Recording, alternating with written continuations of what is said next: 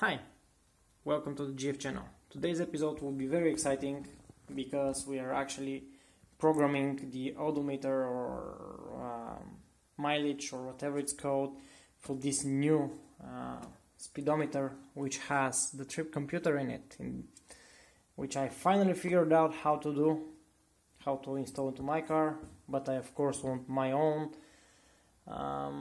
mileage plus 400 kilometers, because while testing out stuff I actually drove about 400 kilometers. So we're going to not only flash new values but increase them, change them. Now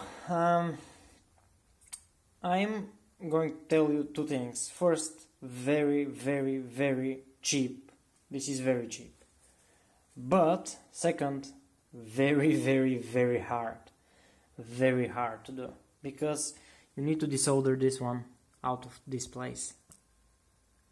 This is where the numbers are stored. It's a 93C56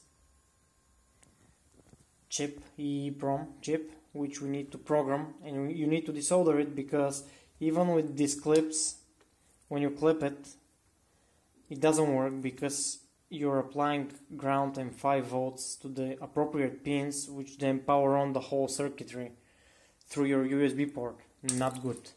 Not going to happen, actually. I did try. So you need to desolder that part. This is extremely hard, and then resolder it, of course, afterwards.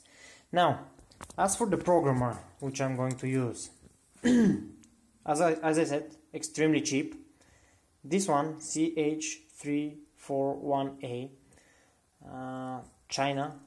It came from China. I was actually surprised because nothing seemed to be coming because of this corona thingy. But this came along with this clip and this adapter and this thing, which I actually then used for this, which you will need to do. Because the supplied one actually doesn't work. The supplied one should go here. There are two separate places for different ICs, different EEPROMs, but it doesn't work for this one, for this particular, so this is not useful. Fortunately, they did supply another PCB which was not even soldered. I had to solder this header. They also supplied the header. They didn't supply this header though. I had to buy it. Fortunately I had one, because, well, I think works. So the way you actually solder this header actually goes to here, like that. Like that. Click. The way you actually solder this is quite simple. The numbers here, they do match the numbers on coming from the documentation of the chip. So 1, 2, 3, 4, 5, 6, 7, 8. These are exactly in the same order as in the chip. The way you solder them, as if you see at the bottom of this one, you have in this direction. You have those. So the first and the second are swapped. Everything else from the bottom to the top follows the numbers. So first of the chip, number 1 there, should be connected to the CS.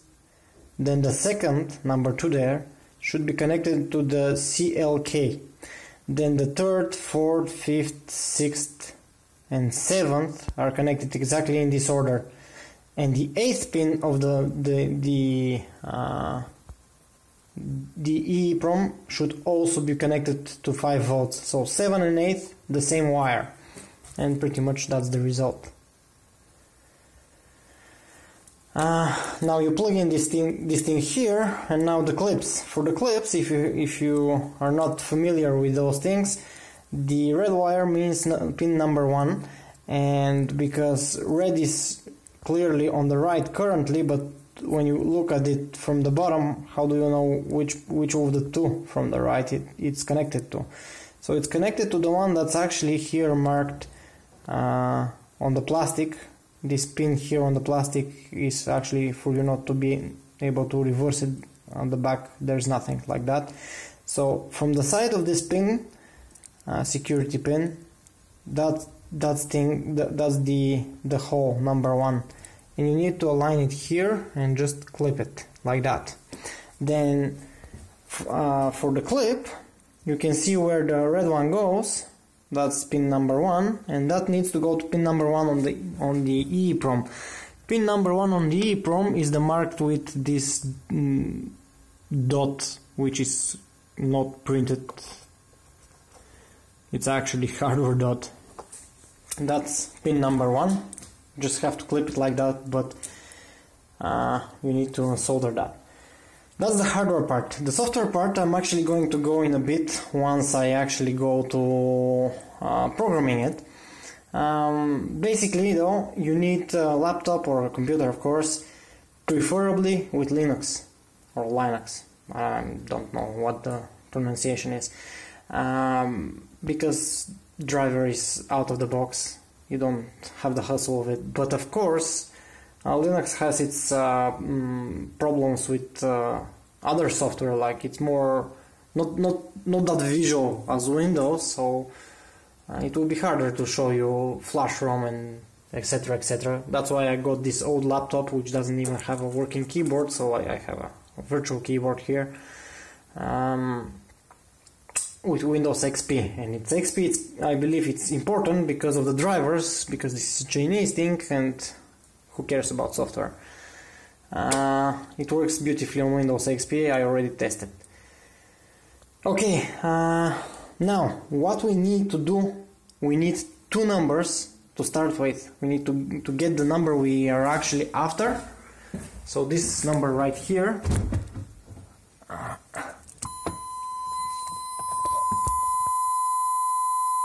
76408. This is one of the numbers we need. Of course I'm going to increase it with 400, and the other one is in here. So I'm going to crap, my wires just fell off. I'll see if I can fix that with one hand. I was so careful during that whole time. Okay, let me just fix the wires. These are just to power on the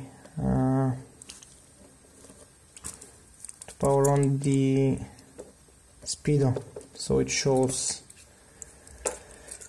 its data. Okay, we have everything connected, and now if I just grab this and this and connect those, of course with one hand it will be very hard. Come on. Okay, connected. So that's the other one we are interested in. This is important. This is for sanity check, if we are using the proper algorithm for calculating. So 230018. This we also need to take note of. And afterwards, I'm actually currently going to go and do some desoldering. And so, chip was desoldered. I've placed it into the clips. You have to make sure it's a good contact. It gives a good contact into the clips. It's already here. I have the 2 numbers. The top one is the one that is currently flashed into the chip, and the bottom one is the calculated one that I need to flash to the chip. The software part. Now, as I said, I bought this from AliExpress, and there was this download thingy. That's for the driver. If you double click it and click install, it's going to install it, but I already have that one. Now if I go to right click on my computer, go to manage, click on device manager, and here I'm going to see for the interface, there you go, CH341A. So all good. This is the driver side. Linux doesn't need such a thing. Then that's the software for programming, reading and writing, and that's the calculator for the mileage. I'm going to actually start first with that one, or actually no, let's first read it. It's always important to read first. AS programmer, that's the version you can see.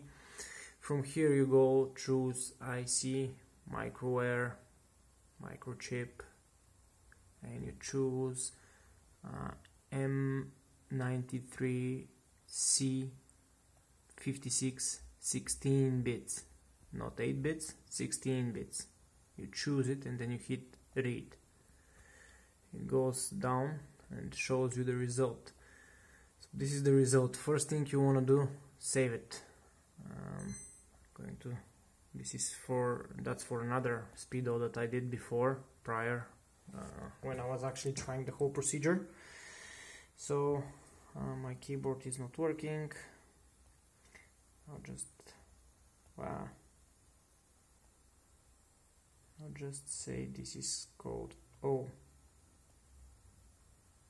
O.bin. Am I typing? I have no idea. Enter. Okay, so this is currently saved, and I should actually check that it is saved on the desktop. Yes, O.bin. Okay, since I know it's saved, I can now do test the write procedure to see if everything is good for writing. So if I just hit on program, it asks me, do you want to program, are you sure? And I say yes, I am. It goes at the bottom, just maximize that, it should be visible. Yes, and it says success. And now if I hit verify, it says success. So everything seems good. One thing that I see here, I do not like the values. They are definitely not like in the other speedo that I did. Let's see what happens. Now let's go with the software for calculating the value. So here I am going to copy the currently flashed number, copy, come here, paste, and then select from here. Now that's the interesting part.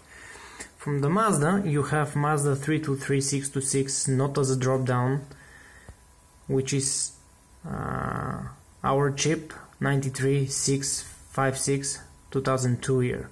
But then you have a one that goes in, which again has the C56. As you can see, the pre-facelift has a C46, not 66, not 56.